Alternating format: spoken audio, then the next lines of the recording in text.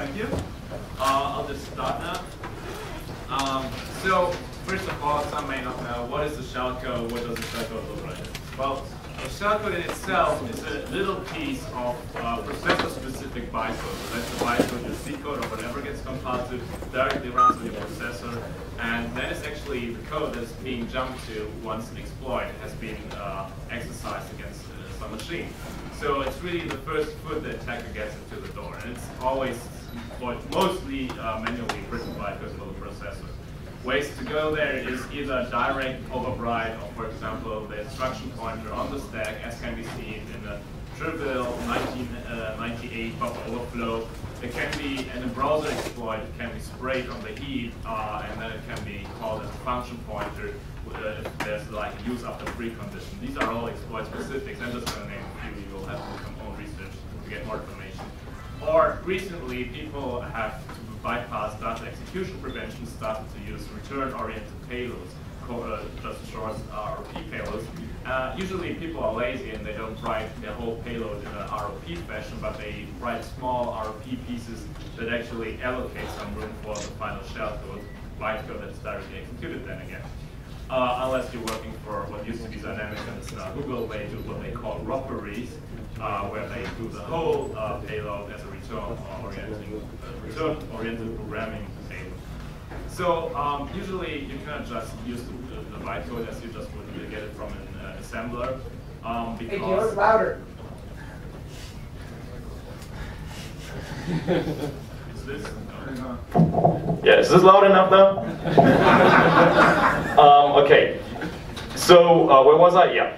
So the shellcode is delivered inline because you're exploiting some application, and the shellcode is being part of that exploit that gets delivered through the application payload. That might be an HTTP request, that might be whatever the application is actually processing.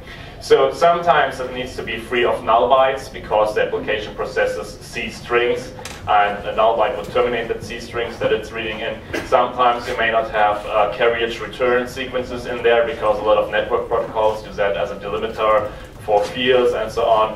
And depending on the protocol, there's other limitations. Some even have strict limitations, like it needs to be alphanumeric and so on. Of course, you cannot just encode arbitrary payload with these restrictions. So what people usually do, also for obfuscation, to get it null-free, is that they add something like this. Instead of having one blob that is the shellcode, you have a small decoder stub that is actually valid bytecode, and then you have the rest of the payload as an encoded shellcode. So this encoding is usually just some exclusive OR or something very trivial, but it's non-trivial enough to get rid of these forbidden byte values, and still you can encode arbitrary payloads.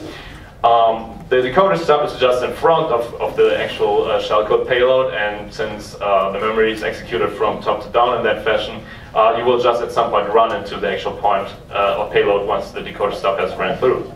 However, there's one small issue, at least on the x86 architecture, which I'm dealing with today. You're dealing with memory operands unless you have data in the register, but in this case you need to decode some memory, and to do that you need to actually know where in the memory is the shellcode, since you need to reference it. So you need to find that location there somehow. So how does a shellcode decoder structure stub usually look like? I'm trying to explain it very slowly here because, yeah, well, it's x86 assembly and not everybody's familiar with. So we start at the top. This is just a dead listing of the shellcode decoder stub. We start at the top, and actually this is the decoder. So at the end of the decoder, that would be actually our payload. So we start at the top, and we need to get the location of the payload. What we do is we jump directly to what I call get PC, which is short for get program counter or instruction pointer as a synonym. And we jump there and then execute a call instruction back to the label start. The call instruction is the x86 instruction that calls a sub-procedure. And sub-procedures on the x86 architecture are implemented by simply pushing the instruction pointer on the stack, and then there's the return instruction which loads the instruction pointer from the stack again once the procedure has been executed. However, we can abuse that behavior if directly at the start label, we pop a value from stack, in this case into the EBP register.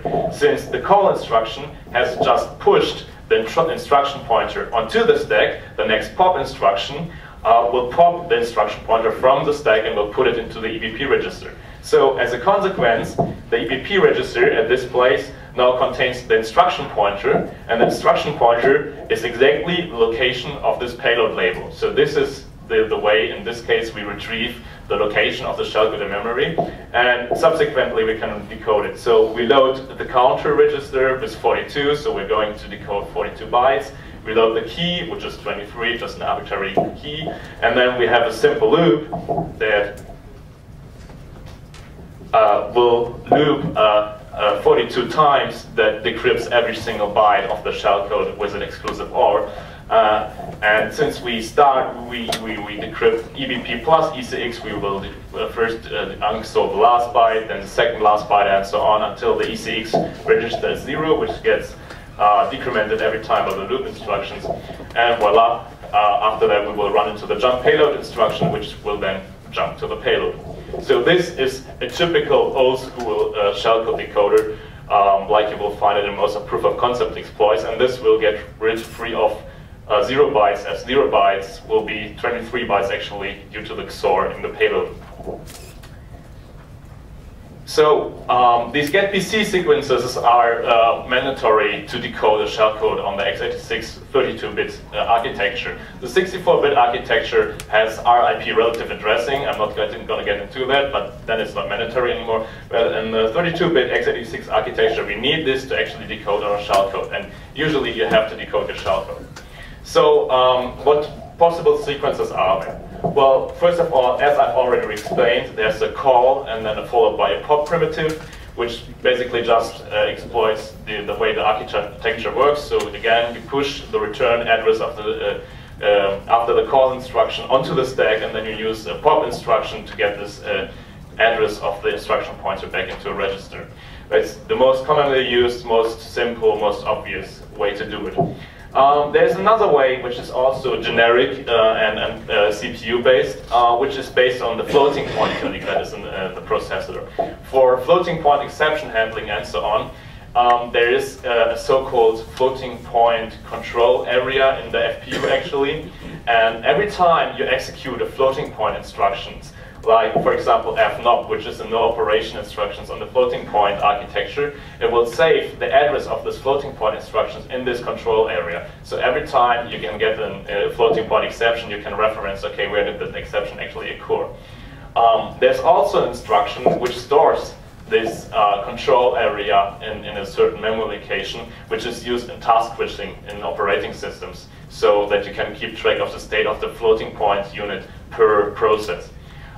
If you combine these with another pop instruction, you can actually read the program counter as well. So you execute an FPU instruction, you use this instruction floating point store environment on some memory location, preferably on the stack, so you can directly use a pop instruction. And this combined primitive also allows you to get the address of the current shellcode, or more specifically to get the address of the last executed floating point instruction, which will then be a relative address to your shellcode. And then there's some operating system specific ways to get the location of a shellcode. I want to just name one specific example from Windows, which is structured exception handling. With recent Windows versions, there has been some mitigations for this one, but in old school Windows it was very simple. On Windows, the way memory access violations are handled is called structured exception handling. These are exception handlers that are registered on the stack. So what you're going to do is to register your own exception handler on the stack, then generate a memory access exception. So you deliberately trigger an exception, and every exception handler, of course, gets also the address the exception occurred at. And again, from this address, you can defer the address of the actual payload. But these are non-generic ways that are operating system specific. So I'm going to focus on the first two ones that are generic for each processor. So there is a couple of existing approaches to detect shellcode in a generic fashion. First of all, there are static or statistical approaches. For example, ALMA and ELSA also some McAfee people I never have talked to personally actually, they presented at the Caro workshop something which is based on Markov chains. So they have a Markov chain model of instruction sequences, and they trained these models with shellcode and non-shellcode data. And they measure basically the likelihood of how likely is this instruction sequence to be a shellcode decoder stub. There's other static approaches like entropy, for example, that are similar to this. However, all these static approaches are flawed in the most obvious way that most of the actual shellcode is encoded. That's why we have these decoder stubs.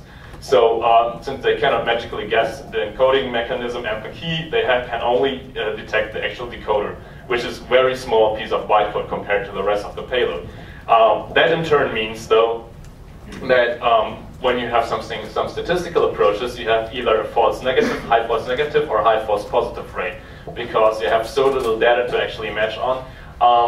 For example, with the specific approach, with the Markov chains, they had to train it very specifically to specific decoders, otherwise they would run into too many false positives. But now they're very highly tied to these few training data sets, and they will not even detect slight variations thereof. So all these static approaches are flawed in that they have only the possibility to detect the small decoder stuff. If I just go back one slide, no, 2 slides, this stub here is, well, I don't know exactly, but this is less than 20 bytes, about 15 bytes, so there's not much data to match on. The second approach, which has been followed a lot in literature, is the combination of these getPC sequence detection. That is why I introduced these getPC sequences together with what they call backtracking and then emulation. So basically, the way it works is that they have some kind of x86 emulation, and they try to detect shellcode by simply throwing everything into this emulation.